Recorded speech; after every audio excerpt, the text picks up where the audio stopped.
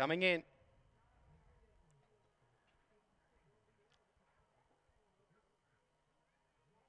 Good on you, Mick and Paul. Both relays joining us now for the second here at Dubbo. This is the Alcatraz Animal Systems maiden over the 400. All runners are loaded away. The green light is switched on and the lure is rolling forward. Favourite in the white, Katenga Babe.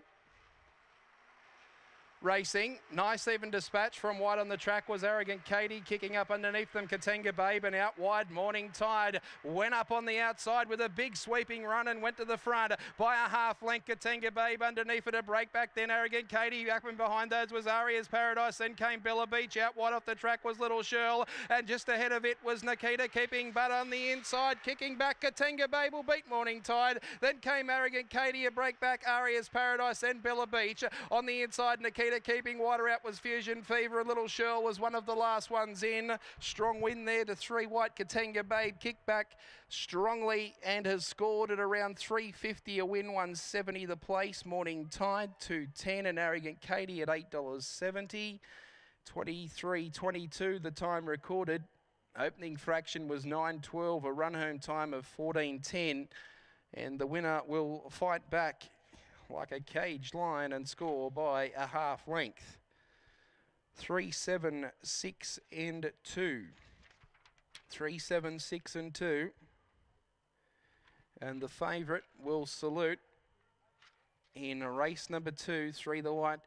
Katenga Babe is a Black Bitch Fabregas Fancy Arjo for Dennis Barnes at Coodale. Second the event, 7 the black. Morning Tide for Craig Tuntler at Coodale.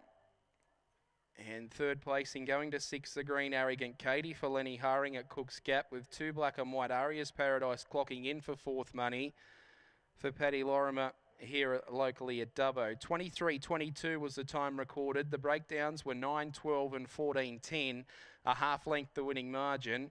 That margin between second and third was 6 1/4, a half by 6 1/4, and Katenga Babe boxed cleanly there, was able to boot through after being slow into stride.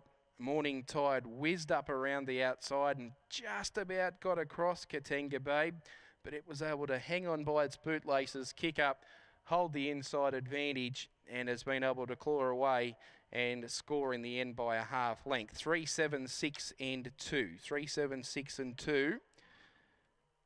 And those totes about to come through on the second event here at Dubbo, and Katenga Babe has returned $3.50 a win, 170 the place.